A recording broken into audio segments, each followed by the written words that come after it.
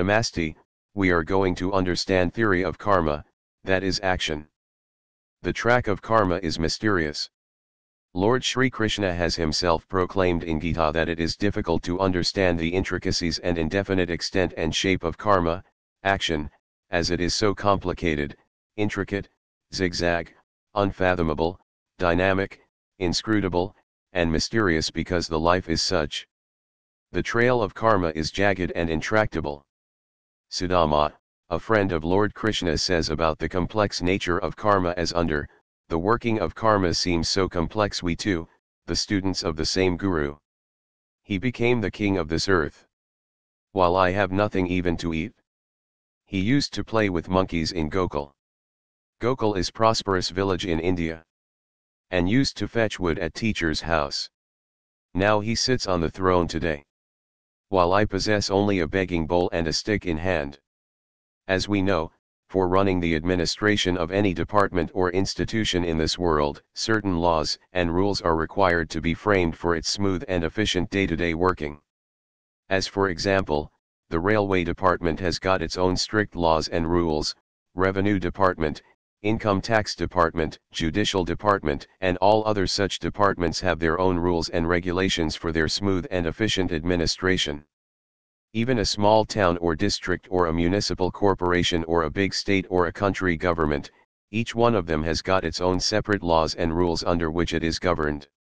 In the same way, there must be some law which governs the administration of this whole, vast, infinite universe. The rising and setting of the sun in the east and the west punctually and strictly according to the time shown in astrology, the harmonious movement of the earth, sun, moon, stars, planets etc. around each other on their predestined orbits and destined routes as shown in astronomy, the inception, maintenance, and dissolution of all the animate bodies and inanimate objects and things in the whole universe, the coming of winter, summer, and monsoon seasons, the ripening of fruits, flowers, grass, and shrubs on the earth, the proper existence of mountains, rivers, oceans etc., the working of the principles of specific gravity and relative density of objects and things on the earth, the evaporation of water from the sea to the sky, the formation of the clouds and their showering on the earth, the mysterious running of the cycle of birth and death etc. For the smooth and effective administration and execution of all these environments, there must be some strict law under which the whole infinite universe is governed. The law of karma is the law of action and reaction, cause and effect, effort, and destiny. These are all equal and opposite. The main and distinct features and the important characteristics and criteria of the law of karma are as under, this law is eternal, it has come into force with effect from the date on which the sun started rising in the east since the inception of the universe, and it will remain in force till the end of the universe, the date on which the sun will stop rising in the sky. These dates are not known and will never be known to anybody. This law is universal, it is applicable to one and all the persons and creatures in all the countries in the world and the entire universe. Not that it is applicable only to Indians and that too only to Hindus, because it was repeated and recited by Lord Krishna in Bhagavad Gita on the battlefield of Kurukshetra in India. It is applicable to all people from the human races, castes, and creeds in the whole world. This law is applicable, in all the generations and eras of earthly cycles, Satyayug, Treta, Dwapar and Kalyug, and in all the centuries, past, present, and future. This law is totally perfect, there has not been a single amendment in the law up till now since time immemorial, and there is not going to be a single amendment in the law till the end of the entire universe. There is not a single proviso in the law. There is no such mention or words like provided that or notwithstanding anything contained in the act etc. There is not a single exception, in this law of karma, nobody can escape the canons of this law. The most important section of the law is as you sow, so shall you reap. The application of this law is beyond manipulation, intervention, or corruptibility. The wrongdoer will be punished for his wrong deeds. Nobody can escape the penal provisions of this law. There is no escapement, and no exception is allowed in its application. Similarly, a pious man performing good actions will be rewarded for his good deeds. Each good or bad action will have equal and appropriate reaction and will invariably rebound on the doer, attracting just reward or punishment. However, in this world, even with a cursory observation around us, we find that so many wrongdoers, black marketeers, corrupt and crooked persons, smugglers, and similar other dangerous mischief mongers and dishonest persons are merrily enjoying all the amenities in life. They have at their command such indulgencies as a beautiful wife, big bungalows, modern cars, TVs and videos, smooth sofa sets, comfortable beds and cots, delicious dishes, and all other luxuries which modern science and technology can provide. They can easily afford to have sumptuous meals and drinks on costly dinner tables, beautiful bathrooms well equipped with showers and swimming pools, costly suits and shoes, big and fat bank balances, a retinue of servants and whatnot. On the other hand, the religious-minded pious persons who strive sincerely to stay on the path of fairness within the norms of legal, ethical, and religious morality, cannot even make their two ends meet. They are found rotting in pathetic poverty, deprived of even the basic minimum requirements and bare necessities of life like food, clothing, and shelter. In such a situation our faith in the justice and fairness of God is shaken to the core, feeling that there is utter confusion, chaos, and total travesty of justice in the realm of God, and that the law of karma is arbitrary and anarchic. As a result, ultimately, we feel frustrated. This is only because we have not properly understood and minutely studied the law of karma. Otherwise, we would find that there is not even an iota of confusion, chaos, or lopsided justice in the realm of God. As a matter of fact, everybody is supposed to know and bound to know the law of the land where he lives. Ignorance of law is no excuse. If an Indian goes to America and drives the car on the left side of the road or without putting on a safety belt, the police will fine him $50. If he argues that he was ignorant of the law, the police will not accept any excuses and he will be asked to pay the fine on the spot and then study the law at his convenience. Similarly, if an American goes to India and moves with a gun without license, he will be arrested by the police. His argument that in America no license is necessary for having a gun will not be accepted. If a man puts his hand in fire innocently or through ignorance, even then the fire will burn his hand invariably. If you want to stay and live in America, India, England, or anywhere, you are expected to know the laws and rules of those countries. Similarly, if you want to live happily anywhere in this world, you must know the law of karma under which the whole universe is governed. Let us therefore now turn to examine and study the law of karma. The simple and succinct definition of karma is that each and every physical action or deed that you perform with the cooperation of the mind, right from morning to evening, during the whole day and night, during the whole week, whole month, whole year, and during the whole of your life right from birth to death is called karma. For example, getting up, sitting down, taking bath, washing, walking, standing, going to job, doing business, crying, laughing, awakening, seeing, not seeing, joking, inhaling, exhaling, thinking, not thinking, speaking, not speaking, eating, not eating, drinking, not drinking, smelling, not smelling, touching, not touching, grasping or throwing by hands, passing or not passing stool and urine, indulging or not indulging in sex, etc., all these physical actions performed by all your 10 senses, organs and limbs, performed as influenced and propelled by the likes and dislikes, attachments and non-attachments, and with the cooperation of your mind and intellect are called karma. All these karmas are divided into 3 categories according to their stages as under: 1. Kriyaman karma means an action done at the spur of a moment or time in the present tense which instantaneously bears fruit and results in reaction then and there. 2. Sanchit karma means the actions done but not yet ripe to give fruits immediately or on the spot but take some time to get ripened. Such karmas are kept in abeyance pending in the balance waiting for the opportune time to become ripe, to give fruits in future. Till then they remain in balance and are accumulated. Until their fructification, these sanchit karmas would not be neutralized. 3. Prarabdha karma means those actions, out of the accumulated sanchit karmas which have now become ripe and are ready to give fruits. They are commonly known as destiny, luck, fate, fortune, etc. Let us understand the detailed meaning and the impact of the above three categories of karma with illustrations. Generally, any action that you do at any time or moment in the present tense will give its fruit immediately and on the spot. It is called kriyaman karma.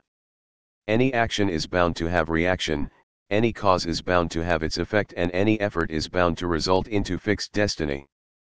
This is the immutable law of karma.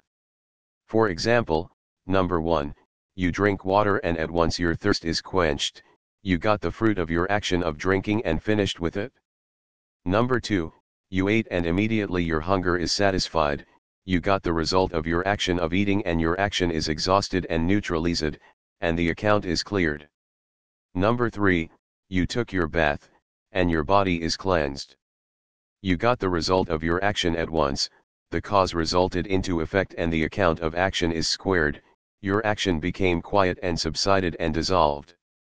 Number 4, you inflicted verbal abuses on someone, and he is being thus provoked immediately gave you slaps on your face. The account of give and take is cleared and closed on the spot. The law of action and reaction because arid effect operated and ceased. All actions become quiet only by reactions. Every cause becomes quiet and subsided immediately only after its effect has been experienced. However, there are certain kriyaman karmas which do not instantaneously ripen to give you fruits immediately. They, therefore, remain pending in deposit waiting for the opportune time to ripen and bear fruits at the appropriate moment in future. Till then they are kept in abeyance and get accumulated. They are called sanchit karma, accumulated karmas.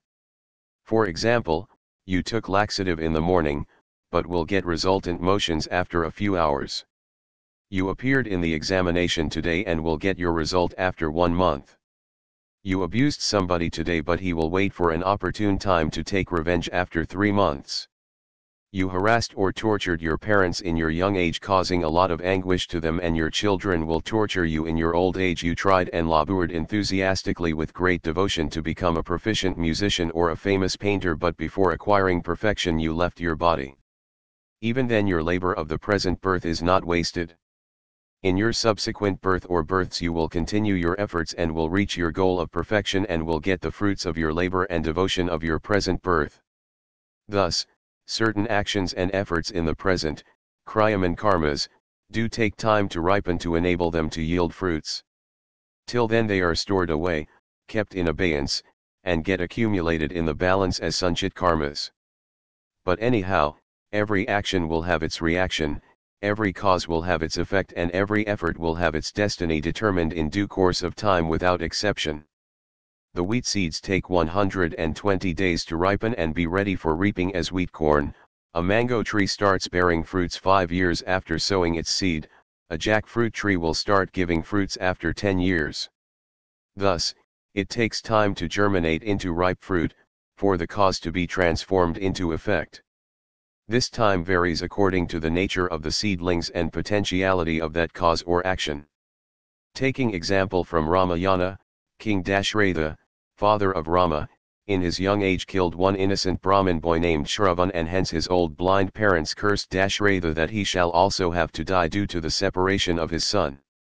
At the time of this curse Dashratha was not married and hence that curse could not be effective immediately.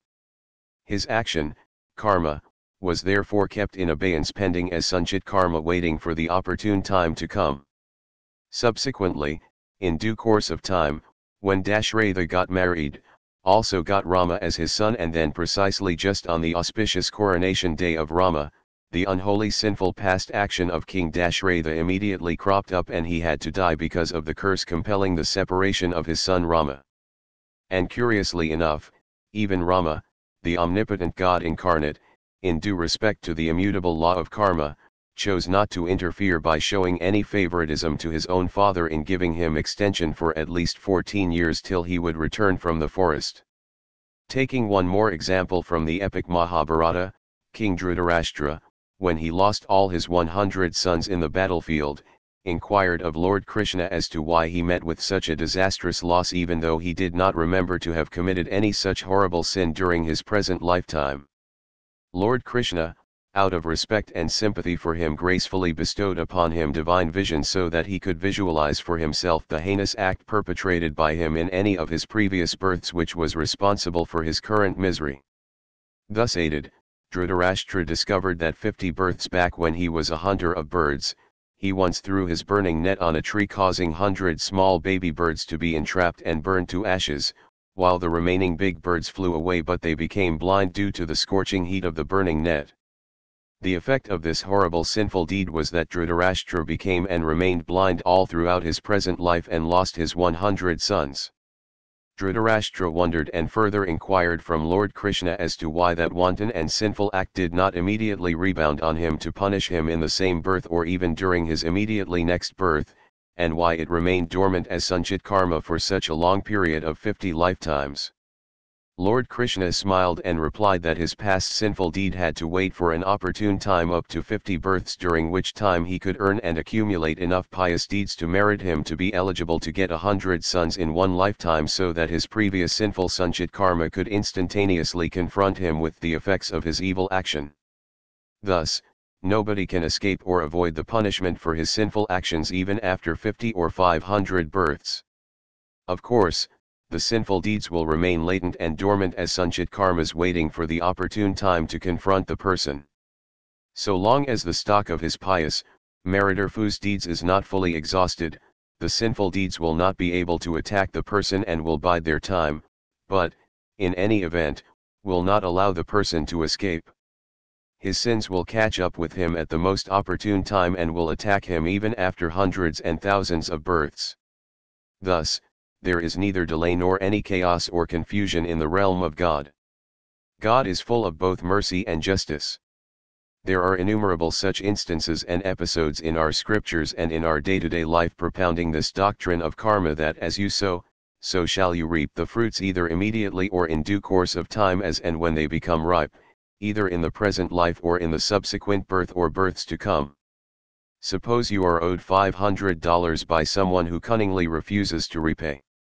Hence you file a civil suit against him for recovery. The court issues a demand warrant in your favor and the bailiff goes to execute that warrant. But he cannot recover the money because the debtor is currently bankrupt. However, the demand warrant will not, therefore, be cancelled, but will only be kept pending till the recovery becomes possible. Subsequently, if the debtor acquires sufficient money through some business, service, or by heritage, the demand warrant will immediately be enforced and executed for payment to you. Perhaps, before the recovery of the amount, if the debtor dies, he can safely escape the execution of the order of this worldly court, but his sinful debt, action, will be deposited in his sanchit karmas. Thus, he cannot escape the divine court of God, as in his subsequent birth or births, he shall have to repay the amount, whether in terms of dollars, or in terms of service by becoming a bullock in your house in your next birth as a farmer. There are heaps and heaps of lofty mountain full of unripe sanchit karmas piled up amounting to billions and billions of millions, i.e. innumerable sanchit karmas deposited in balance at the credit of each and every person, earned and accumulated by him during his past innumerable births since time immemorial. They do not become ripe to give fruits all at a time in one birth. Only a very few of them, say about 10,000 sanchit karmas out of this whole tremendous stock, become ripe and ready to give fruits during one lifetime. They are called prarabdha karmas, readily destined to give fruits, commonly known as fate, luck, fortune, destiny, etc. Strictly according to these prarabdha karmas, a person gets a particular type of body, parents, wife, children, wealth, caste, creed, race, sex, environment, etc., just appropriate to enjoy, suffer, and exhaust his prarabdha karmas destined during his present lifetime.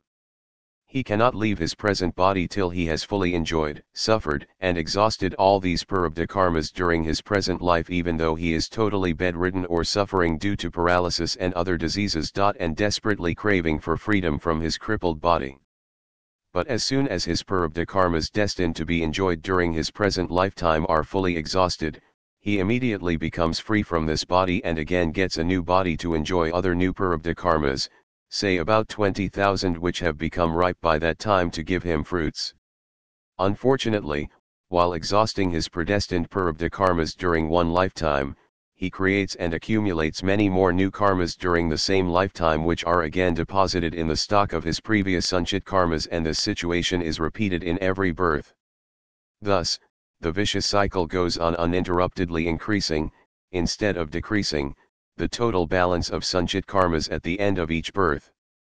The stock of sanchit karmas is increasing by leaps and bounds, as the new accumulation is much more than the expenditure during each birth, and there is no end to this process. Therefore, the cycle of birth and death goes on indefinitely, and there does not appear to be any hope of chance for liberation of emancipation. So long as you have not entered into any action, karma, you will have no reaction. There cannot be any effect without a cause. But once you have entered into any action, karma, you are bound to face its reaction. When you create any cause, it is bound to have its effect. So, before doing any sort of action, karma, you are free to think about its possible reaction or outcome. But immediately after doing that karma, you are not at all free to escape its consequences. In this human birth, you are at a full liberty to do any good or bad action that you choose. You can be a good man, a noble man, an honest man, etc., and that you should be. But even if you want to be mean, crooked, or dishonest, you are at liberty to be so, of course, at your own risk and cost, and then you must be prepared for the consequences. You cannot blame anybody, nor can you escape from its effect. As you sow, so shall you reap. As a human being, you are totally independent to any action you choose. But mind well, independence implies responsibility also. The more the independence, the more the responsibility also. You and you alone are responsible for your own actions and no one else. Once you are caught in any karma, do not try to escape by blaming anyone else or even God. Such unqualified independence is not given to animals, birds, etc., which are of lower status because they possess only a functional mind, a lower intelligence, but no wisdom. They, therefore, go about their activities only by intuition and instinct, and they are controlled by nature, while you are the controller of nature. God has bestowed human beings with higher intelligence as well as wisdom. So if human beings misuse their intelligence and do not use their wisdom, they are liable to severe punishment according to the provisions of the law of karma. A dog will not eat a loaf of bread without smelling it thrice to ascertain whether it is congenial to his health. And even by mistake, if he eats it, he will immediately vomit it out because he is controlled by nature. Therefore, the dogs, donkeys, birds, etc. do not suffer from diabetes, blood pressure, heart attack, AIDS, etc. While a man who gets $100 currency note by corrupt, dishonest means, he immediately puts it directly in his pocket without thinking that he will have to pay $1,000 to the doctor as a result of that sin. Let me quote one concrete instance to illustrate this point. A man committed 2 murders. In the case of the first murder, he could escape conviction by engaging a very intelligent and influential pleader. In the second case, he could escape by greasing the hands of the corrupt police officers with bribery. But in the third murder case, in which, even though he was totally innocent of any crime, he was arrested by the police only on suspicion, looking to his past antecedents and previous police records in which he was blacklisted. Unfortunately for him, the police could anyhow successfully secure most convincing evidence and witnesses to establish his guilt as a murderer without any shadow of doubt, and consequently he was hanged. In such a case, we can say that his sins of the previous 2 murders committed by him could not have at that time attacked him, probably because he might have got in stock certain other pious deeds, punya karma, also at that time, which would have prevented the sins of those 2 murders from attacking him. But, thereafter, as soon as he might have exhausted his pious deeds, the sins of his 2 previous murder cases, remaining in balance in abeyance as sanchit karmas matured as luck, fate, destiny, prarabdha, attacked him and entangled him in the third murder case, even though he was totally innocent in it. A man can cleverly and cunningly manipulate to escape from the court of this world, but in the court of God no influence or bribery is allowed and nobody can escape. Sometimes when we find an apparently innocent person being punished, we naturally feel that there is no justice in the realm of God. But it is not so. In fact, he must have escaped punishment in some previous offense cleverly or cunningly from the court of this world. But at the opportune time, his sanchit karma would ripen into prarabdha from which he can never escape. No action is lost without reaction, no cause is lost without effect, no effort is lost without destiny, and no sin is lost without punishment in the law of karma. The most deterrent, prohibitive, irrefutable, and irrevocable section of the law of karma is as you sow, so shall you reap. In its strict application there is no exception, no escapement, no influence, no favoritism, no interference, no corruption, and nothing of the sort. Not a single holy or pious deed, punya karma, would go without reward, and not a single sinful deed action, pap karma, can escape without punishment under the provisions of this law. The law is very strict. The lawmaker is also equally strict, though he is very kind and just. The officers appointed for the implementation of this law are also very strict, even though they are very pious, sincere, helpful, and honest. Despite all this, however, looking around in this world, we find, to our great surprise, that the whole world is in the most chaotic condition and in utter confusion. Many rascals, rogues, smugglers, black marketeers, dishonest, immoral and corrupt persons appear to be very happy enjoying all the amenities and luxuries and creative comforts in life, and are found even rolling in wealth at the cost of pious and honest persons striving to maintain a high standard of morality in the face of many miseries. Such unfair situation creates a lot of frustration in our mind, and as a result we often lose faith in God and His justice. Ultimately, unfortunately, due to our weakness of willpower or lack of sufficient forbearance, sometimes we also stoop to such immoral ways of living. In such dire circumstances, we should keep a little patience and should resist and refrain from going on the wrong path and have a thorough, minute, and critical study of the law of karma, which will make this position very clear as under: the immoral, dishonest, and corrupt persons who are given to deception, deviousness and exploitation appear to be enjoying all comforts and happiness in life.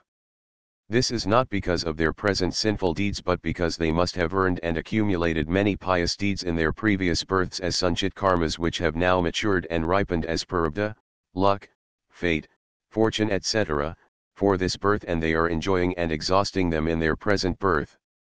Let them exhaust them all now, but thereafter their present sinful deeds which they are at present earning and accumulating as sanchit karmas will mature and ripen in due course, and will start attacking them immediately after all their previous pious deeds are completely exhausted.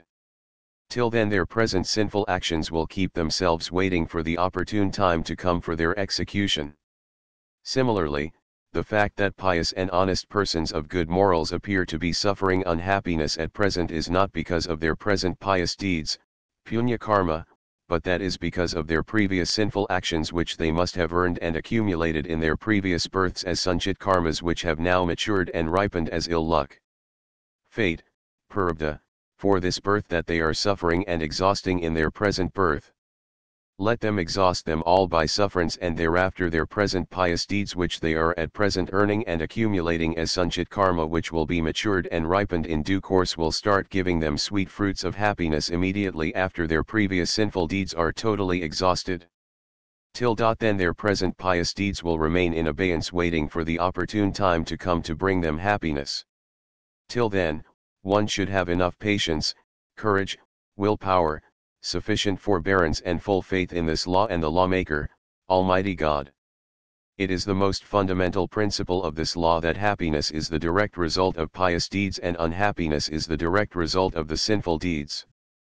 There can never be happiness without pious deeds and unhappiness without sinful deeds. Just for an example, in villages, people keep storage tanks, barrels, storage tins, silo, known as kothi in India, for the storage and preservation of corn grain.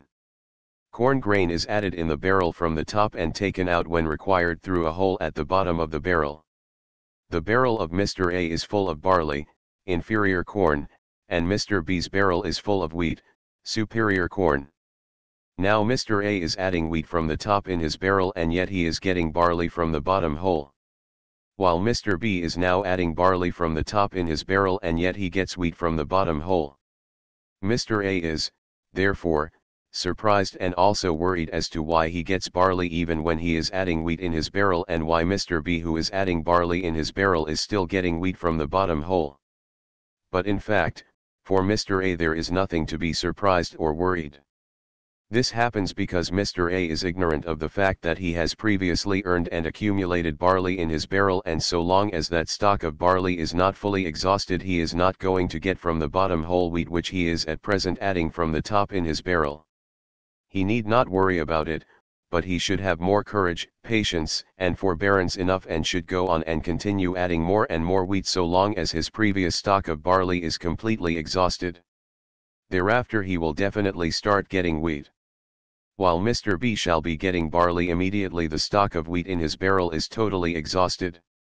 In the same way we should gather sufficient patience and moral courage while suffering miseries which are the results of our past sinful deeds, pap, and go on doing pious deeds with great enthusiasm and full faith in God even during the period of miseries. Let the rascals, rogues, and immoral persons rejoice today till their stock of previous pious deeds are fully exhausted. Thereafter, they will definitely start getting miseries in future due to their present sinful deeds, pap, which will ripen in due course. The manager of the bank is my fast friend. But when I send a check of even $50 it is disinnured because I have no sufficient bank balance. While my neighbor, who has got very bad relations with the bank manager, has his check of even $500 fully honored because he has got sufficient bank balance in his account. I should not, therefore, blame the bank manager. So long as I have no balance of pious deeds to my credit, I cannot draw a check of happiness and hope to have a happy life. There are three types of persons in this world: number 1, Sattvic, of pious mentality and motives; number 2, Rajasic, of selfish mentality and motives; number 3, Tamasic, of crooked or slovenly mentality and motives. Prarabdha, destiny, luck, fate, fortune, is unavoidable and irrevocable in the case of all these three types of persons. But the method of facing, accepting, suffering or enjoying the prarabdha is different with different kinds of people. For example, Mr. A did one sinful action as a result of which it is destined in his prarabdha that he shall have to starve and go without meals for one day.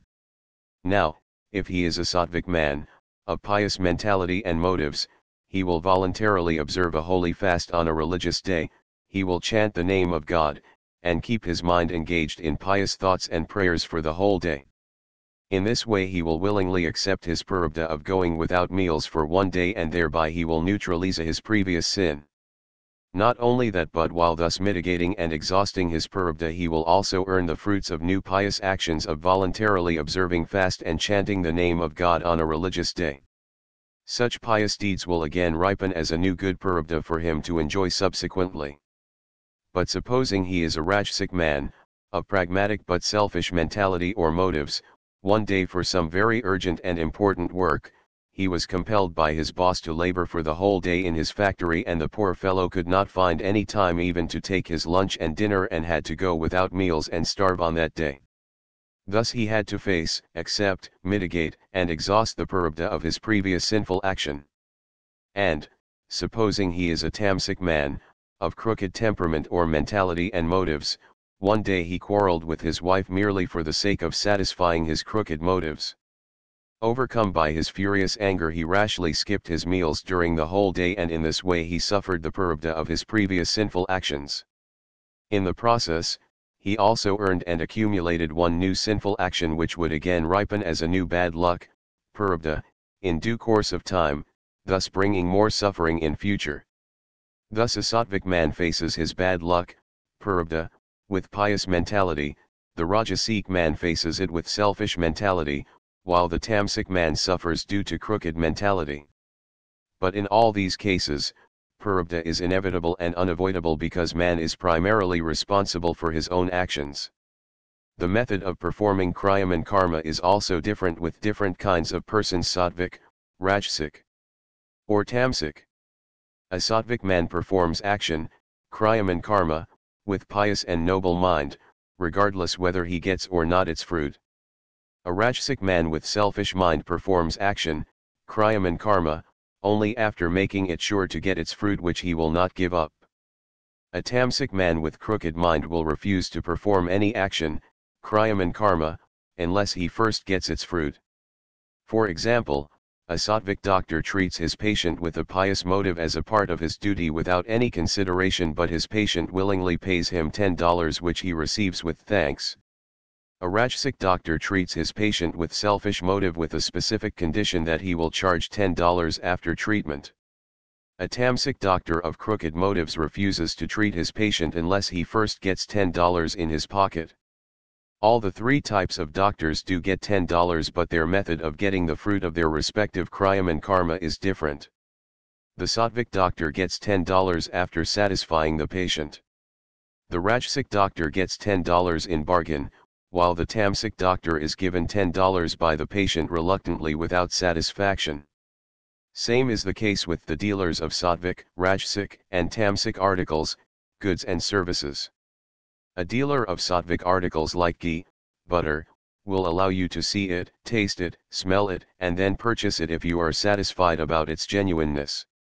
And even after going home, if you feel any doubt, he will take it back and will refund the amount paid by you.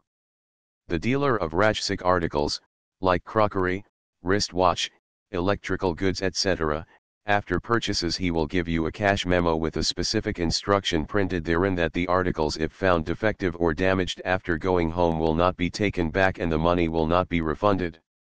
The dealer of tamasic articles will not at all show you the goods unless you pay in advance as entrance fees, etc. Just as it is in the case of movie cinema theaters, strict doctors, lawyers, prostitutes, etc. Your prarabdha of this birth is destined just appropriately and proportionately equal to your efforts, kriyam and karmas, of your past births, and strictly according to this prarabdha you get your birth in a particular specific country, caste, creed, and race. God is not whimsical to throw you anywhere without any reason.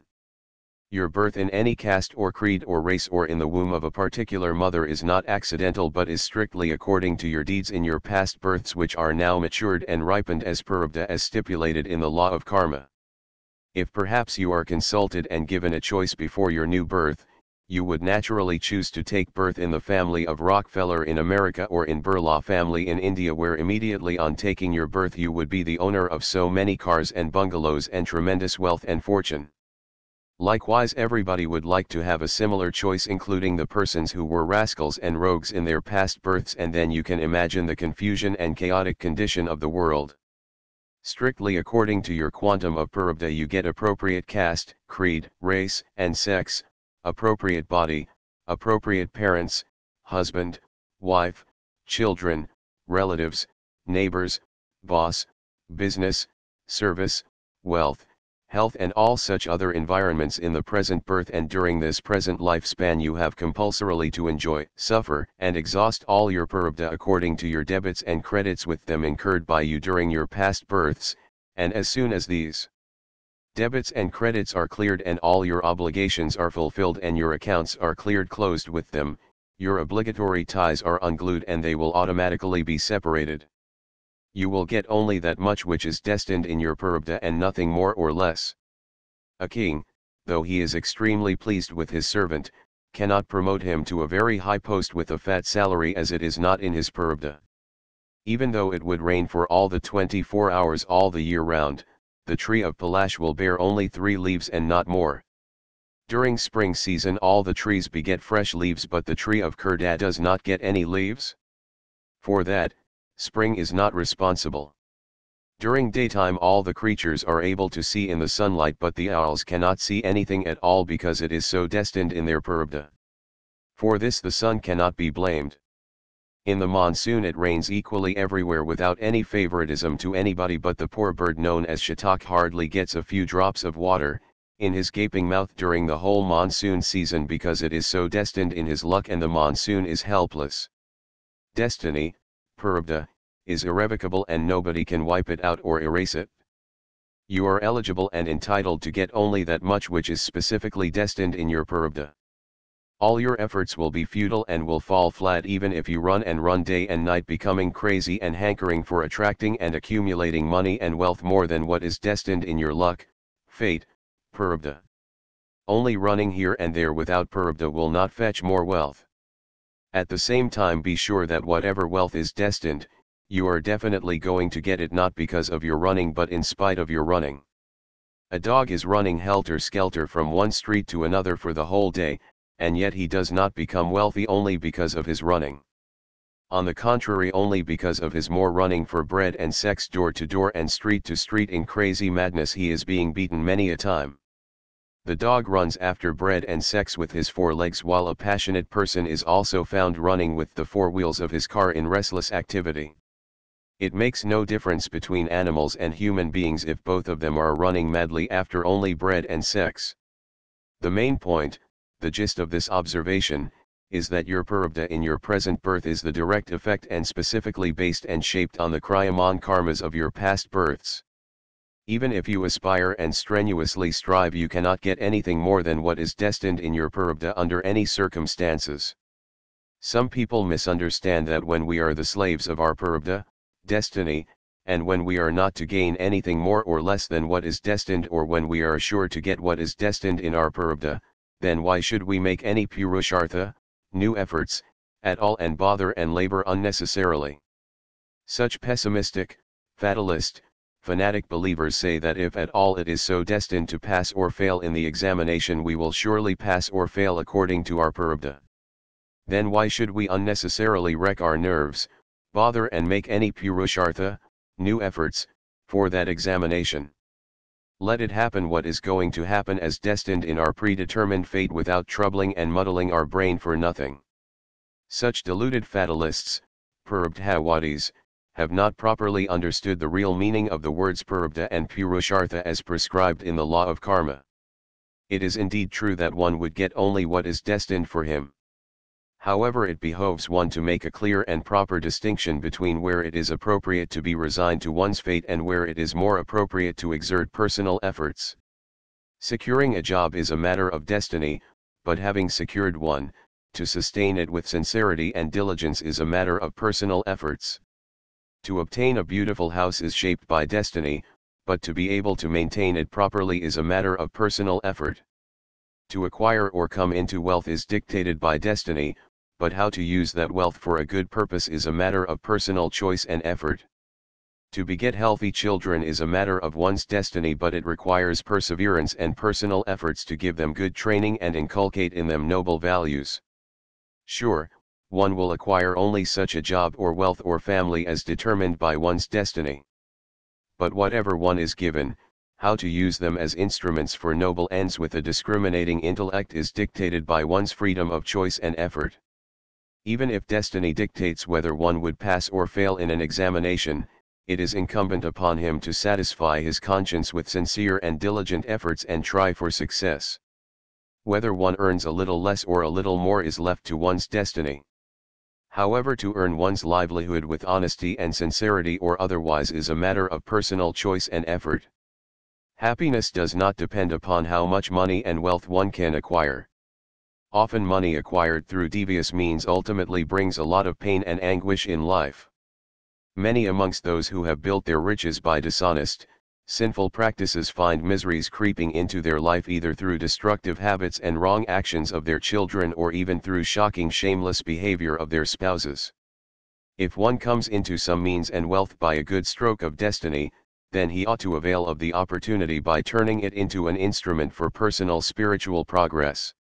If one has to suffer some mental deprivation, then also one should think of turning that circumstance to his advantage to achieve the same goal of personal, spiritual progress. If destiny provides a man with a good loyal wife, then that should become the means for his spiritual progress. If, on the other hand, fate snatches away the spouse and leaves one a widower, then still one ought to put that circumstance to good purpose for the sake of his spiritual progress. Whatever destiny provides or does not provide him in the form of physical health, wealth, wife, children, whether in abundance or lacking in any of these areas, one should strive to turn to his advantage through personal efforts at attaining spiritual upliftment. Without consciously causing anguish to anyone else, without compromising one's morals or principles for the sake of flattery or subservience to the whims of the selfish, unscrupulous persons, and without going against one's own conscience, whatever little can be attained, one should find and feel contentment and abundance in it. Yesterday's Purushartha, effort Skriyam and Karma, is today's Prarabdha, destiny, and today's Purushartha, effort Skriyam and Karma, is tomorrow's Prarabdha, destiny. Purushartha, efforts, of the past when ripened and matured become Prarabdha, destiny, of the present, and the Purushartha, efforts, of the present when matured and ripened becomes Prarabdha, destiny, in future. Efforts and destiny, cause and effect, action and reaction are equal and opposite but not in opposition to or in conflict with each other. Thus Purushartha, effort, and Prarabdha are not opposed to each other but they are supplementary as well as complementary to each other. The Purushartha when ripened and matured becomes Prarabdha in due course of time, and hence they do not come in clash with each other at one and the same time. Their fields, spheres of operation, are different. Prarabdha provides pleasures and pains during the present birth, whereas Purushartha prepares groundwork for future circumstances for providing pleasures and pains in subsequent birth or births. Thus Purushartha is the architect of one's own Prarabdha. Of course, a person gets only that which is destined in his Prarabdha. To get a job or business in life is Prarabdha. You will get only that type of higher or lower job or business which is destined in your Prarabdha. But to carry on that job or business with efficiency, honesty, and sincerity requires Purushartha. You will get only that much wealth which is destined in your Prarabdha, but to utilize it for worship and wisdom instead of recklessly wasting it after wine and women requires your present Purushartha. A person has multifarious and numerous wants, desires, needs, requirements, likes, etc. in his life. He wants material acquisitions like bungalows, furnished with costly furniture, sofa sets, cots, etc., a car, gold, money, good food, clothes, radio, TV, video, etc., and whatnot. All these unlimited worldly materialistic objects for easy and comfortable life for sense gratification are known, in one word, as artha, wealth. Then he requires wife, children, relatives, friends, good health, capable organs and senses, etc., with whom he can enjoy his wealth. This desire to enjoy is called kama. Even after being fully saturated by the above two, wealth and enjoyment, he feels vacuum, and then he desires to follow ethics, religion by performing certain functions, say, yajna, sacrifice, giving alms, donations, etc. Tapa, penance, going to pilgrimage, etc. All these in one word are known as Dharma, ethics. And ultimately, even after satisfying all his above wants, he will still feel lacking and vacuum in life, and then he will ardently crave for moksha, liberation from the cycle of birth and death. Thus all the human wants, desires, likes, requirements, etc. are categorized into four categories in our scriptures as under Dharma, ethics, artha, wealth, unlimited worldly materialistic objects, kama, enjoyment, desire to enjoy wealth for sense gratification, and moksha, liberation, emancipation from the cycle of birth and death. For dharma and moksha, a man should always constantly do purushartha, efforts, and should never leave it to prarabdha. As for artha and kama, he should totally leave them to prarabdha, as he is going to get only that much of wealth and enjoyment which is destined in his prarabdha, luck, fate, fortune, and nothing more, in spite of all his purushartha, efforts.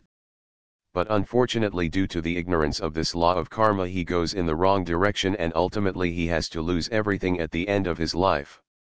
Instead of making any purushartha, efforts, for dharma and moksha, he totally neglects it or leaves it to prarabdha only. While for artha and kama, he strives all his nerves and makes strenuous efforts, purushartha, all throughout his life, day and night, and crazily hankers after them even when he is not going to get anything more than that is destined in his prarabdha. Thus he fails in both the ways in life by making efforts in opposite and wrong directions. Human body is given to acquire all these four, Dharma, Artha, Kama, and Moksha, in proper sequence. A man is supposed to be and should be wealthy enough, but that wealth must be earned and accumulated only and only through the medium of Dharma ethics, through pious deeds and not by unethical crooked means and sins. That is why Dharma is given number one in the sequence and wealth comes second. Wealth earned through the medium of Dharma, ethics and pious deeds, will lead you to worship and wisdom. While the wealth earned by unethical means and sins through crooked ways would lead you to wine and women. With the wealth acquired through the medium of Dharma, he is permitted to enjoy all the amenities of life and satisfy his kama, of course, within the limits of Dharma. This permission is given not to fall into the pit of passion and to indulge and stoop into the enjoyment for sense gratification, but just to make him realize that it is unsatiable and therefore he should try to overcome it. Ultimately, when he will realize the fruitlessness of enjoyment for sense gratification, which is insatiable, immediately he will realize the fruitfulness of moksha. Consequently and subsequently he will renounce and will turn his face for self-realization and liberation from the cycle of birth and death, i.e. moksha, which is the final target, the ultimate goal and also the main purpose for which he is gracefully given the human body by God. There is a categorical statement in Gita that your authority, adhikar, lies only in doing your action but never on the fruit of it. People misinterpret its meaning that you have to labor or do your job and perform your duty without any initiative, any expectation, or desire to get in return any fruit, labor charges, emoluments, etc., either in terms of money, commodities, or service. This interpretation is not correct. Nobody would like to work without any desire or expectation to get in return anything like emoluments, labor charges, etc. for his work. Only the thieves and such other wrongdoers would do their wrong deeds, theft, etc. without any desire to get any punishment as a fruit of their wrong deeds. If I do my job sincerely for the whole month in my office, I have got a right to demand my pay as a fruit of my work, karma, at the end of the month. I ask a porter to carry my baggage to the railway station and as a fruit of his labor he would naturally demand $1 from me.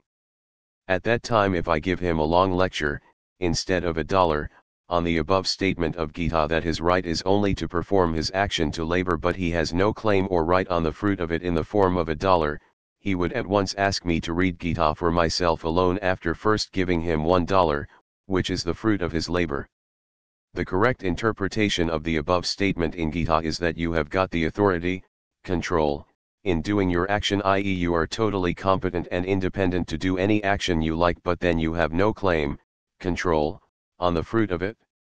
That means you are not competent enough and you have no power or authority to escape or avoid facing the resultant fruit of your action. You are independent to do any action, of course, at your cost and risk, but then you must be prepared for the consequences. You have full control, adhikar, over your actions but no control whatsoever over their results, reactions. I am your guest. On the dinner table you offered me a sumptuous dainty dish containing various items like pudding, vegetables, cereals, condiment, etc., etc. Now it is my duty and responsibility, and not yours, to see and decide which items are congenial to my health for consumption and which items are injurious to my health which I should not eat. If I go on eating voraciously more and more beans, you will go on offering only those items more and more, even though overeating them would be injurious and create trouble in my stomach. I am independent to overeat, of course at my risk and cost, any item that I relish more, but then I must be prepared for the consequent effect thereof. Then, thereafter, if I start running frequently towards the latrine due to diarrhea as a result, effect fruit, of my overeating, cause, I am alone responsible for that and not you. Then I cannot blame you or anybody else. I am not competent, and I have no authority, adhikar, control or powers to escape the results, fruits, of my overactions. Sometimes we find people laboring under a wrong impression that if they perform 100 pious deeds, actions, and 30 sinful deeds, actions, then those 30 sinful actions will be subtracted from those 100 pious actions, and thereby there will remain only 70 pious actions in balance to enjoy, and will be free from suffering the results of those 30 sinful actions. This is wrong arithmetic so far as the law of karma is concerned. They shall have to enjoy good luck, pleasures because of their 100 pious deeds, and shall have to suffer bad luck, pangs because of their 30 sinful deeds.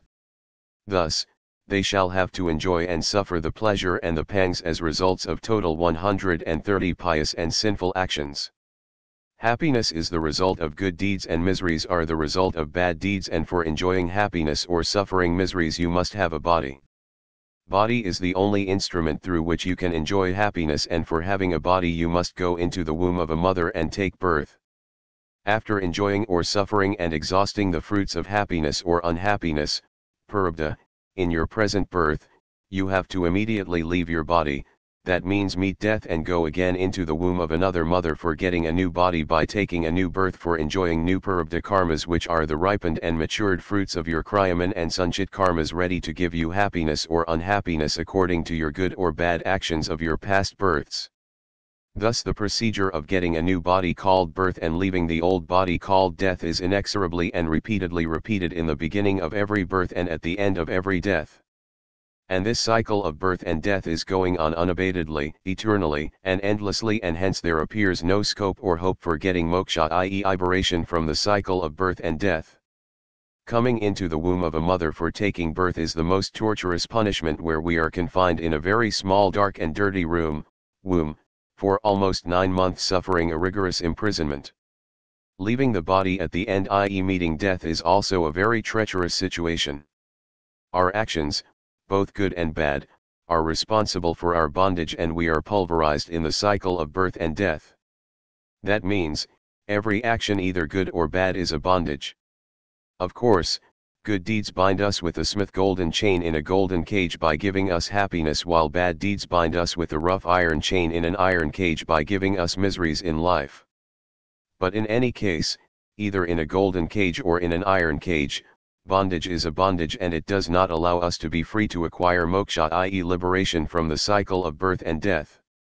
So long as a single kriyaman, sanchit, or prarabdha karma is pending and being in balance in your account, you are bound to take births. Unfortunately, instead of reducing our sanchit and prarabdha karmas during lifetime in one birth, we, on the contrary, create many more new kriyaman karmas, which are further added, increasing the stock of our sanchit karmas, which are subsequently ripened and matured in due course of time and come before us as prarabdha in subsequent birth or births, which we are bound to exhaust by taking many more new births, endlessly stretching ad infinitum.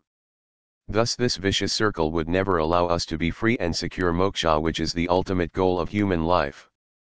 During your lifetime you acquire and possess innumerable worldly materialistic objects and things like bungalows, cars, money, wealth, and whatnot for your insatiable sense gratification by ceaselessly doing kriyaman karmas all throughout your life. But you are getting and amassing all these things only for losing them ultimately, and you remain spiritually bankrupt at the end of your life. The main purpose of having a human body is to acquire moksha, i.e. liberation from the cycle of birth and death, and secure union, yoga, with God from whom you are separated. That is the only final target and ultimate goal of human life. It is within the means of every person to unshackle himself from the mortal bondage, merging his essential self into the supreme universal reality. What is more, every person has also the freedom of choice to accept this as his goal, because in the ultimate analysis he is surely an intrinsic part of the same supreme reality and is irrefutably destined to be merged into the same, thereby achieving true salvation, which is the birthright and essence of the soul. But you cannot get moksha so long as there is a single kriyaman, sanchit of prarabdha karma lying in balance in your account. Therefore, for acquiring moksha, what you should do is that you should perform and act so carefully, tactfully, and skillfully during your present lifetime that you would be sufficiently capable to successfully wipe out completely all the kriyaman, sanchit and prarabdha karmas anyhow before you leave your present human body. Then and then only you will not be required and compelled to have again any new birth and death. Thus, you can easily come out from the cycle of birth and death once and for all. In this way you can secure union, yoga, with God, which is the ultimate goal of life. Such tactful and skillful handling of karmas with prudence and proper discrimination is precisely called yoga, union with God, as defined. Yoga is an art of discernment and prudence in the indulgence of daily activities. The method to wipe off completely all the Kriyamansanchit and Prarabdha karmas is prescribed as under: 1. First of all, you should control your present Kriyaman karmas, which is within your powers and competence. You should perform only those Kriyaman karmas which would not be accumulated as Sanchit karmas during your present lifetime. Thus you top the flow and do not allow any new karmas to be accumulated, increasing the present stock of your Sanchit karmas which you have earned during your past births. 2. Then all the Sanchit karmas in balance earned and accumulated until now because of your past deeds should be got completely burnt in the fire of knowledge. 3. And the Prarabdha karmas must be exhausted only by enjoying and suffering them during this lifetime in the present birth. You cannot stop or refrain from performing Kriyaman karmas in your lifetime. If you stop it, your life would be stranded and crippled.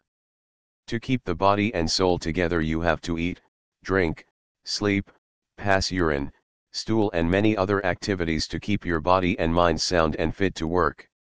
If you stop your physical activities and stop seeing, hearing, smelling, eating, speaking, touching, walking, passing urine, stool, sleeping, breathing, etc., the physical metabolism would cease to function and you will stoop into life-negating activities.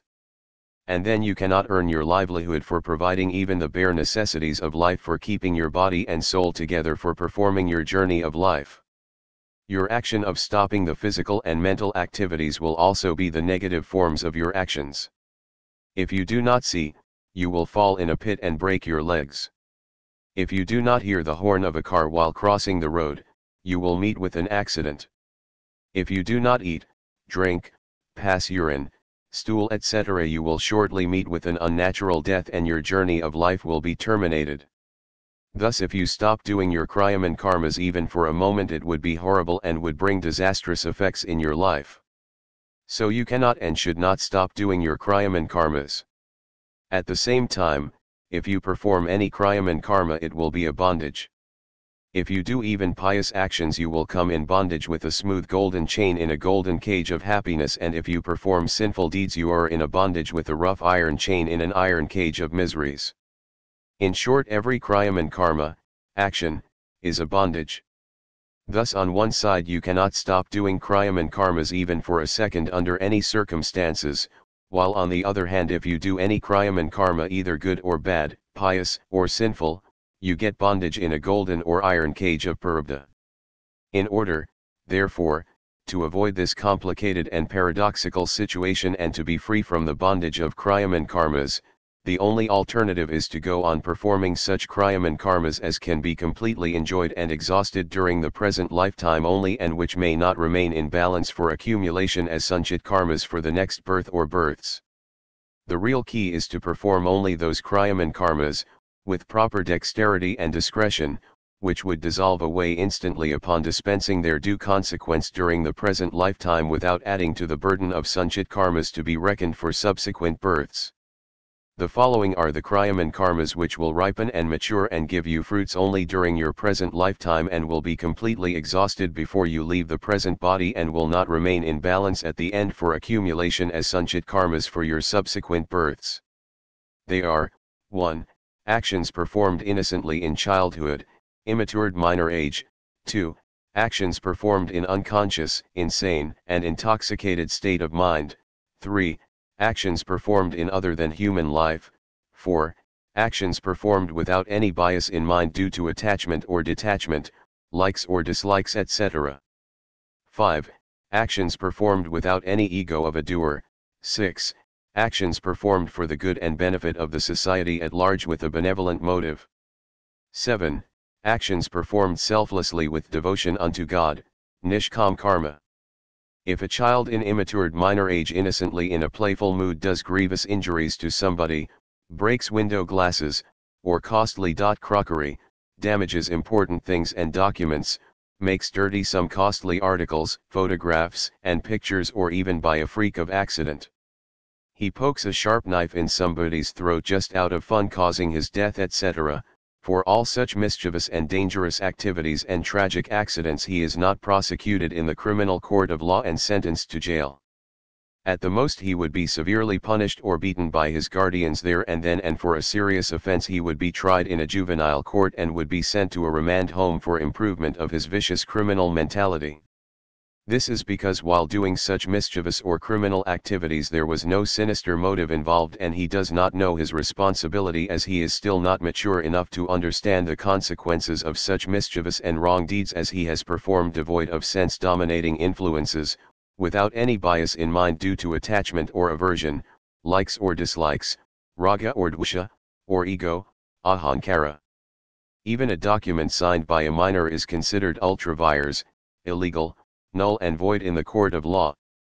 A minor child or adolescent is not given a right to vote in franchise because he is unaware of the consequences thereof. For such wrong deeds he may be punished during his lifetime, and then these kriyaman karmas, actions, would not be added in his sanchit karmas for his subsequent births. A lunatic, madman is totally unconscious about the consequences of his wrong deeds which he has performed without any bias in mind due to any sort of aversion or attachment, likes or dislikes or ego. Hence, at the most he may be awarded some instant retribution, light or severe punishment, or be beaten, or may be sent to a lunatic asylum for improvement. Thus he gets punished for his kriyaman karmas during the present lifetime, and therefore they are not added as sanchit karmas for punishment in their subsequent births. Nobody can be punished twice for the same offense. Animals, birds, beasts, etc. in their births lower than human beings, only enjoy their prarabdha, which are the ripened fruits of the kriyaman and sanchit karmas of their past births, and they leave their body immediately after their prarabdha karmas are exhausted. They are called bhagyonis. Their present actions are initiated and propelled only by instincts and intuitions, and they are controlled by nature, which does not allow them to perform any new kriyaman karma which would be added to their sanchit karmas for their subsequent births. If a dog or a snake bites a person causing his death, it cannot be prosecuted for murder in a criminal court. It is the prarabdha of that person which propelled the dog or snake by intuition to bite him and make him meet with such a destined death. This does not amount to be a new kriyaman karma to be added as a sanchit karma in the account of that dog or snake. A donkey kicks somebody just to defend himself against some danger suspected by him, as he has no other weapon to defend himself. And in his so doing, kicking, if somebody is injured, the donkey would be beaten and punished there and then, but he cannot be prosecuted in a criminal court. Civil and criminal laws and penal codes of courts are applicable only to human beings and not to animals, birds, etc. who are lower than human beings. If cows or buffaloes, etc. enter into a field and damage the crops, their owners are liable for punishment or compensation under the Cattle Trespass Act, and not the animals who actually trespassed. At the most they can be beaten there and then, and thus they suffer the fruits of their present karmas, and thereafter they are not again added in their sanchit karmas for their subsequent births. Deva yoni, superhuman births, are also bhagyonis. They only enjoy pleasures in the paradise, being the matured ripened fruits, prarabdha, of their pious sanchit karmas accumulated in their past births. But then when they are completely exhausted, immediately they again return to human bodies. A murderer commits murder of a person whom he hates with great prejudice, bias, aversion, dvesh, etc., and thereby he cuts and takes away a man's life. The magistrate orders him to be hanged to death, and thereby he also cuts and takes away a man's, the murderer's, life. The effect of the kriyaman karmas of cutting, reducing, or taking a man's life in the case of both the murderer and the magistrate is the same. However, the kriyaman karma of the murderer will be added in his sanchit karma for his next birth or births, because his action is propelled and motivated by his aversion, dvesh, hatred, prejudice, etc. for the murdered person. While the magistrate has ged the murderer to death without any bias in mind, hatred, prejudice, dislike, or aversion for the murderer, he has simply acted only as a part of his duty within the limits of law, and hence his kriyaman karma will not be added in his sanchit karma for his subsequent birth or births. In a battlefield, crusade, A warrior slaughters so many persons under the orders of his commander-in-chief as a part of his duty to kill the enemies, dangerous to the society at large, and hence this action of the warrior, void of any ego, does not bind him in the cycle of birth and death. Devoid of self-pride arising from elduism, when one takes activities within the norms of fairness, justice, and righteous conduct, in the spirit of his self-apparent duties, then he is not trapped or enslaved by such actions. Only those kriyam and karmas wrapped up in self-pride and sense of self-importance and performed with egoistic mentality are added as sanchit karmas, and they are to be faced as prarabdha when matured and ripened in subsequent births. Generally, to tell a lie is considered to be a sin. But if you tell a lie with a bona fide, benevolent, humanitarian, unselfish, pious motive for the good of the society at large, it is not binding in the cycle of birth and death. Generally, people at large performing any action, any job or business etc. do expect and desire to have some reward or fruit of it, and that is but natural, and there is nothing wrong with it also. Nobody would like to work totally without any sort of expectation of any reward or fruit of it. Only the rascals, rogues, thieves, smugglers etc. do not desire to have the result or fruits of their wrong deeds in the form of punishment. On the contrary, they expect themselves to be free from the results of their wrong deeds. But there is a mandatory provision in the law of karma that every action has got reaction, every cause has got effect, and every effort does result into destiny. If you sow, you must reap, and as you sow, so shall you reap, and you cannot escape. Any good or bad action brings happiness or unhappiness, and for enjoying this happiness or suffering unhappiness you must have a body as an instrument, and for having a body you must compulsorily go into the womb of a mother. Thus you have to rotate in the cycle of birth and death. In this way each and every good or bad action, deed, is a bondage. In that case you do not find any hope to be free from the cycle of birth and death, which is the ultimate goal of human life. Now, in order to avoid this critical contingency, and if you really and ardently desire to be free from the cycle of birth and death, which is tremendously torturous and terribly troublesome, the only course open to you is to ceaselessly and selflessly go on doing your actions, deeds, job, whatever destined to be done by you as a part of your duty allotted to you for this life by the grace of God, for the sake of God, so that your inner soul and God would be pleased with your actions. You should not be crazy or hanker after or be mad to get the fruits of your actions, but whatever fruits God would kindly and lawfully give you for your actions in the form of destiny, you should willingly accept them as God's grace and enjoy them or suffer them boldly without any hesitation. This is called nishkam karma. All the creatures and creations of nature in the entire universe are doing this sort of nishkam karma without any selfish motive and with full devotion and service to the higher purpose of God. The sun is given the duty to give light. The rivers are doing the work of supplying water, the trees are giving you fruits, and cows give you milk free of charge. The fish keep the water clean, and the wind destroys pollution from the atmosphere. For all these various services they do not demand, like us, any pay, promotion, increment, dearness allowance, medical allowance, touring allowance, gratuity etc., nor do they enjoy any casual leave, earned leave, half-pay leave, medical leave etc., and never go on strike. Every creature in the universe is supposed to be and bound to be active and sincere to the humanity at large in the realm of God. This is how you control your kriyam and karmas and do not allow them to be accumulated, matured, and ripened as prarabdha, which is responsible for your subsequent birth or births. Let us examine how to control and exhaust our prarabdha karmas of the present life. In the matter of suffering or enjoying predestined fruits of one's past actions, a person is helpless, therefore his mind mechanically and instinctively follows the natural consequences of his past actions. Whatever destiny has thus been carved out of his own actions, his mind becomes predisposed to manifest precisely such destiny. Even his intelligence and special skills perforce drive him in the direction of realizing his destiny, shaped as it is by his prarabdha karmas. We sometimes come across amazing examples of people with sharp and incorruptible intellect falling a prey to apparently trivial temptations or lapses of mind, which ultimately bring them great misery and anguish. Unbelievable and mind-boggling as these mental indiscretions appear to be, they are merely illustrative, perhaps dramatically, of the irrefutable and compelling force of Prarabdha chasing the intellect for its fruition.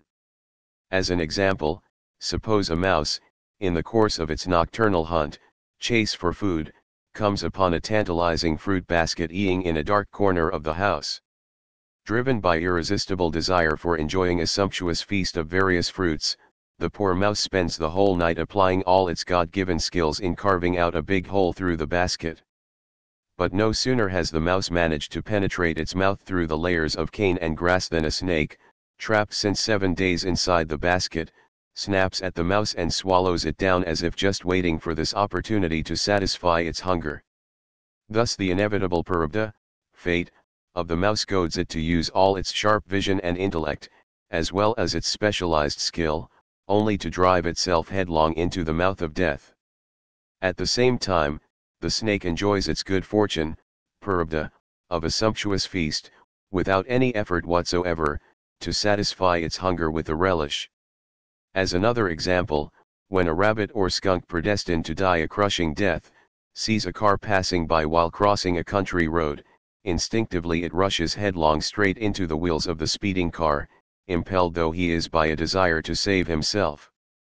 Thus the very effort, Purushartha, motivated by his desire to save his life, instead becomes the cause of his destiny-driven death. If he had refrained from making any effort to cross the road, his life would have been spared. But at that moment his instinct would inevitably predispose him to making the fateful run for his death. Such is the compulsive force of destiny, Prarabdha, in its predetermine over mental faculties. Let us take one more example of how mind and intellect become, as it were, a slave to bring about the inescapable fruits of one's past actions. Suppose a rich and prominent businessman is confronted with an urgent mission to make an overnight trip to negotiate a lucrative business deal. Upon inquiry with the local airlines, he finds that the only flight to his destination that evening is already fully booked. Being both resourceful and determined to carry out his mission, he spends the major part of his day making several phone calls, using the full weight of his wide influence to obtain a seat on the same flight at any price. Finally, to his great satisfaction, he persuaded the airline's manager to get himself replaced for another passenger by offering to pay double the normal fare and also to compensate the passenger thus deprived of his reservation. Within minutes after the plane takes off into the air, it crashes down with a fierce explosion, leaving no survivors. Thus the very assets of the businessman, his material affluence and his social influence, which would normally become the means for his well-being, instead became instrumental in his tragic and violent destruction. Such is the absolute supremacy of Prarabdha over the mind and intellect. Whatever is predestined for you, either your Prarabdha will drag you to the right place at the right moment to make it a reality for you, or it will come running on its feet to wherever you are hiding. In any event, until your predestined fate has become a reality for you, you cannot escape from the clutches of Prarabdha. Even the most exalted souls of pure impeccable character and intellect become victims of convoluted thinking when it comes to reaping the consequences of their Prarabdha karma. Even Sri Rama, the incarnation of Vishnu, became enamored of the extremely improbable sight of a golden deer. Indeed, when adversity born out of fateful destiny comes knocking at the door, even the most astute mind develops a confused and fuzzy intellect. In the entire creation of all the myriad species, nobody has even heard of nor seen a golden deer. Notwithstanding this, Sri Rama succumbed to the temptation of chasing the golden deer. Indeed, when the moment of downfall arrives, the intellect becomes perverted. Ravana was a very learned king. He was accomplished in the knowledge of all the 4 Vedas, and also was the supreme devotee of Lord Shiva. He was so powerful that all the 9 planets were under his sway and subjugation. Even such a learned and mighty king became the victim of warped and twisted thinking. It was his Prarabdha karma which led him to the self-destructive temptation of scheming for the abduction of Rama's wife, Sita. This fatal lapse on the part of Ravana again graphically illustrates the principle that when the moment of downfall arrives, the intellect of a wise man indeed becomes perverted. All the Prarabdha karmas which have been predestined for your present lifetime, you are bound to face them. You can neither escape from them, nor can you leave your present body as long as a single prarabdha karma remains in balance. Suppose someone, according to his predestined prarabdha, has been suffering from paralysis, completely bedridden, even passing his urine and stool in the bed and barely able to cope with all the physical torture, even though he is craving for immediate relief through death, still he will not become free from his burdensome body unless one and all his prarabdha karmas are totally exhausted. His prarabdha is the ripened and matured fruit of his own kriyaman karmas, and they are not transferable to anyone else. Whatever sins he has committed willingly while laughing, he has to suffer them weeping. There is no other option. Even his parents, doctors, wife, children, relatives, friends etc. are also helpless in making him free from his prarabdha. However, there are certain factors which can help you to a certain extent in facing your prarabdha if you know how to avail of their help. These factors are: 1. Purushartha means efforts, kriyaman karmas, done in the present life. 2. Stars, planets, and demigods. 3. Astrology, Jyotish. 4. Chanting Om. 5. God himself.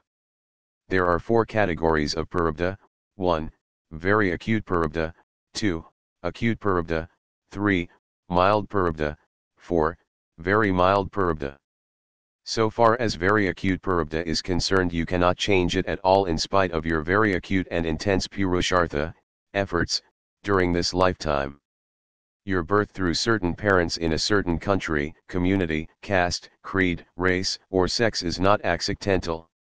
God is not so whimsical as to throw you anywhere in any way he likes. It is the result of your very acute prarabdha, which is completely unchangeable. You cannot change your parents and your kith and kin.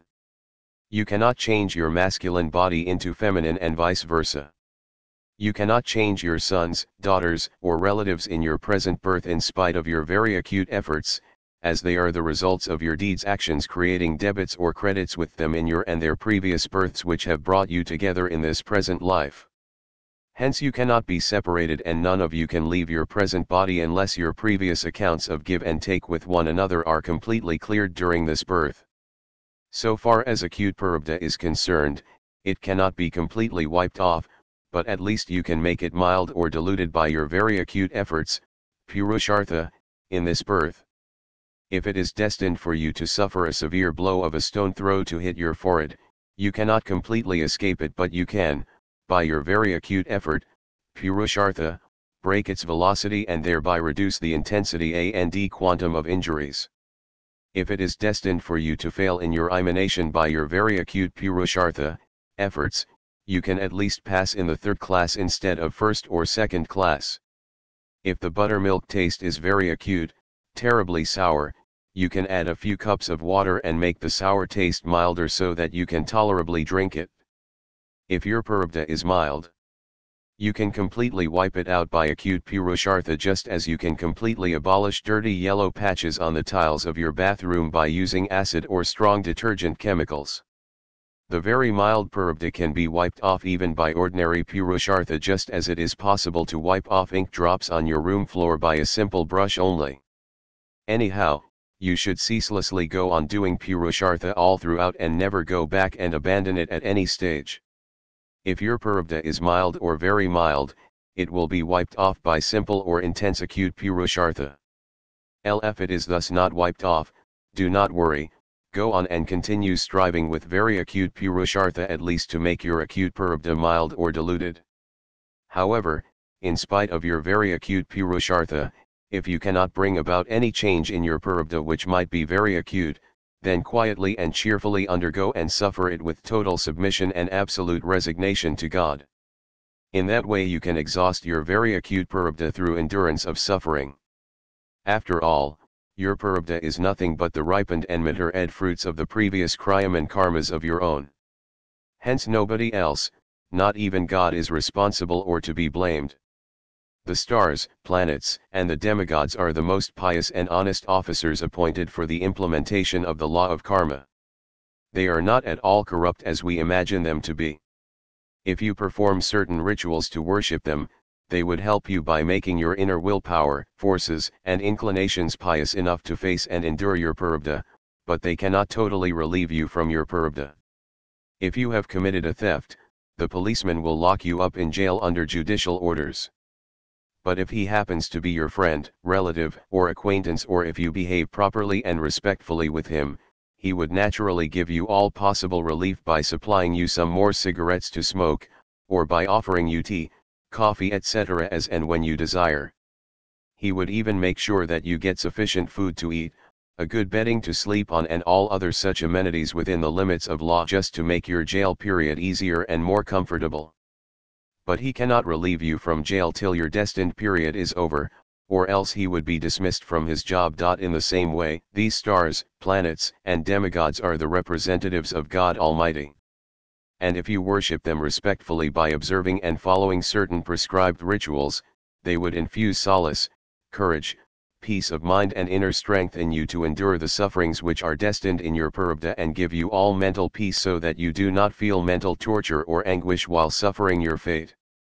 Hanumanji will not give you a son if it is not destined in your prarabdha to get one in this life, even if you try to bribe him by offering him sweets, fruits, or flowers. He would only sympathize with you and perhaps cut a joke by saying that being a bachelor himself, he has not got a single son in stock to spare one for you. You should be satisfied with whatever you get through your prarabdha. Astrology, Jyotish Shastra, is a perfect science based on elaborate mathematics. It is a part of Vedas and it is known as Yupaveda. From the exact position of the stars and planets at the time of a child's birth, and from their subsequent movements during the life journey of the child right from his birth to death, an expert astrologer can foretell the predetermined ups and downs and many other episodes and incidents during the journey of his life. Just as a man performing his journey on a highway road, the caution signs and boards posted on the roadside, from which he can know in advance that, say, from milestone number 45 to 52, the road is in a dilapidated condition, and hence he should be careful enough to drive his car slowly or make use of the detour diversion. The caution signposts will not repair the broken road, but they do give you proper guidance and caution in driving your car carefully on risky paths. In the same way, an astrologer, by elaborate mathematical calculations of the movements of stars and planets, can foretell that during your age of 45 to 52 years there are predetermined certain odds and risks in your life journey, so that you would do well to be cautious enough and to try to avoid or mitigate such odds and risks which would otherwise put you into greater hardships. Jyoti means light. Just like a battery torch in your hand, throwing light on the road at a distance can help you to see the obstacles or pits in the way. Of course, the battery will not remove those obstacles or pits, but it gives you an insight to safeguard yourself against those obstacles by your utmost purushartha. Astrology shows you the right direction in which you can make efforts, purushartha. Thus astrology cannot change your prarabdha, which is the predetermined path in the journey of life, but it can give you proper caution and guidance how to carry on your life journey smoothly with least possible trouble while facing your prarabdha with your utmost purushartha in the right direction shown by astrology.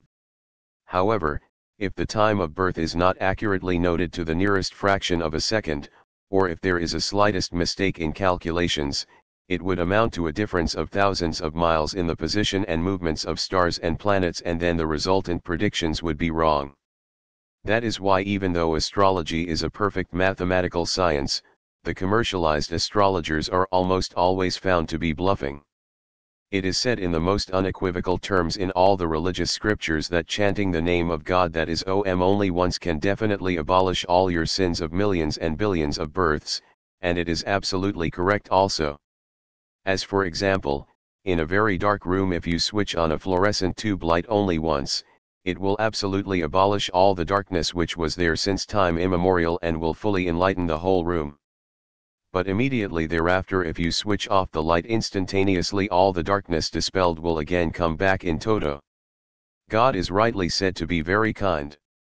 But people do not know that he is equally stern also in punishing the wrongdoers and sinful persons, albeit of course with a benevolent and merciful intention to improve them.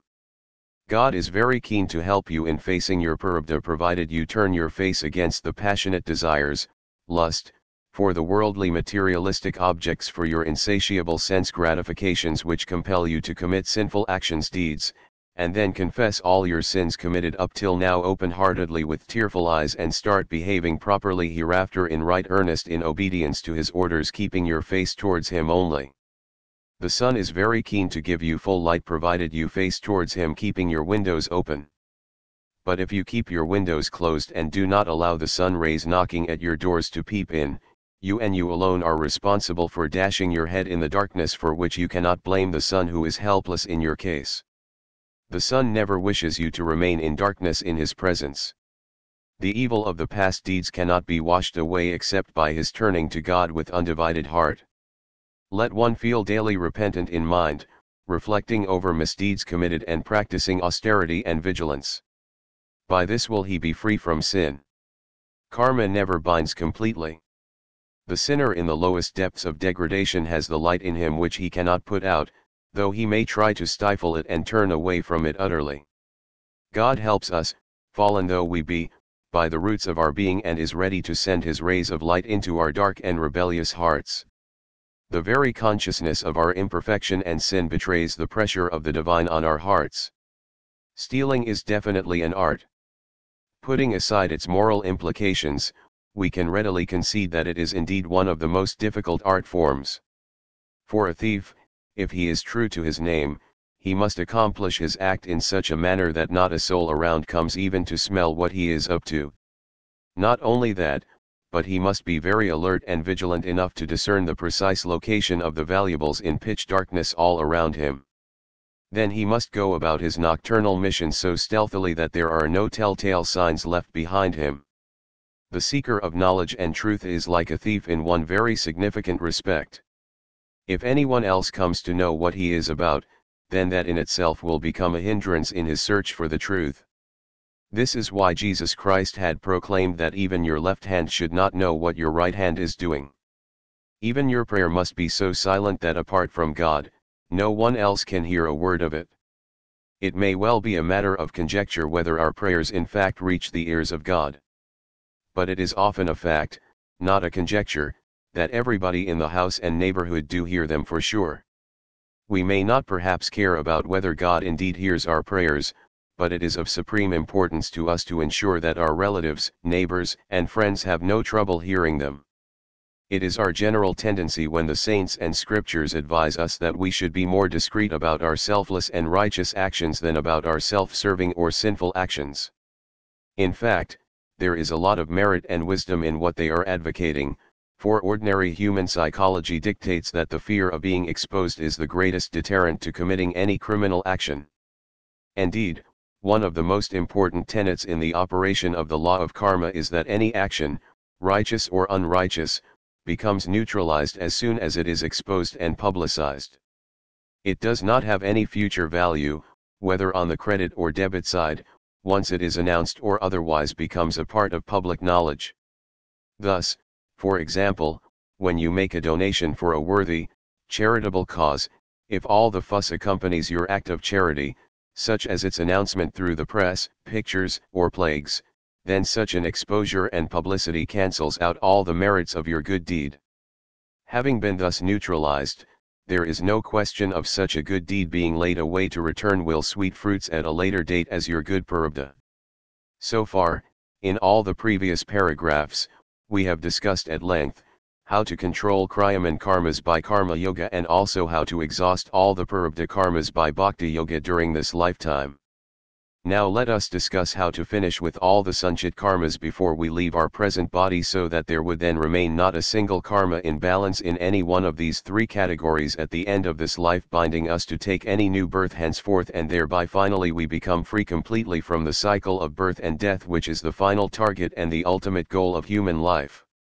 The kriyam and karmas performed by you during your past millions and billions of births, which are still not ripened and matured and have also not become ready to give you fruits up till now, till today, are all being accumulated in countless numbers as sanchit karmas. These karmas, actions, deeds, are already committed, and hence now it is beyond your control to make them undone. Once the gun is fired and the bullets shoot out, they can never return back again in the gun, and unless these bullets hit somewhere at some time, they will not stop, cease, and subside. Same is the case with these sanchit karmas. You do not know them at all, and it is beyond human imagination to know how many they are and when and in which subsequent birth or births they will be ripe and be matured and come in front of you in the form of Prarabdha. You are completely in the dark so far as the Sanchit karmas are concerned, and even if they are ripened and matured all at a time and come in front of you face to face in the form of Prarabdha, it is absolutely impossible for you to exhaust them, not only during the span of one lifetime but even after taking millions and billions of births to come. This is an extremely disastrous and equally pitiable plight. The only course, therefore, prescribed and open for you to annihilate this cumbersome and hopeless position is to put fire to these lofty mountainful heaps of Sanchit karmas by Jnanagni, fire of knowledge, which would burn them all to ashes instantaneously. Jnan, knowledge, means the real knowledge and realization of one's own self as to who am I, and to know one's own self in reality, which is the ultimate goal and the noblest aspiration of mankind. All other worldly and earthly knowledge of materialistic objects and subjects like science, physics, chemistry, history, technology, geology, biology, psychology, physiology, astrology, philosophy, geography, mathematics, economics, politics, languages, and all other faculties of all the universities of the whole world is only called information and not knowledge in the real sense of the term. Informations are always changing every time, while knowledge is eternal and real. Even if you can quote the names of all the mountains of America, or all the rivers of India, or the production figures of all the gold mines of Africa and Australia, or the population figures of all the cities of Europe and Asia, or if you can give eloquent speeches with comments on the constitutions of all the countries of the world, or even if you are the manager of the World Bank, or the president of UNO, you are only a part of the encyclopedia of information and not of knowledge, and hence you cannot be called Jnani in the real sense of the term unless you know your own original eternal real self. Jnani means the person who has the knowledge of his own real eternal self and who has realized as to originally and eternally who is he during all his past and present births. He is known as Prabuddha, the awakened soul, and all his Sanchit karmas would be burnt in the fire of knowledge, self-realization, as soon as he is awakened. The ultimate duty of a human being is to strive for realization and emancipation. A newly born cub of a lion, whose mother died immediately after giving him birth, was reared and brought up amongst the herd of goats by a shepherd. Naturally, therefore, since his very birth the lion cub was all the while under the illusionary impression that he was a goat. From the very childhood he was walking like goats, speaking like goats, eating, drinking, and doing all his activities and gestures exactly like goats, as all throughout his life he remained and lived and behaved like goats.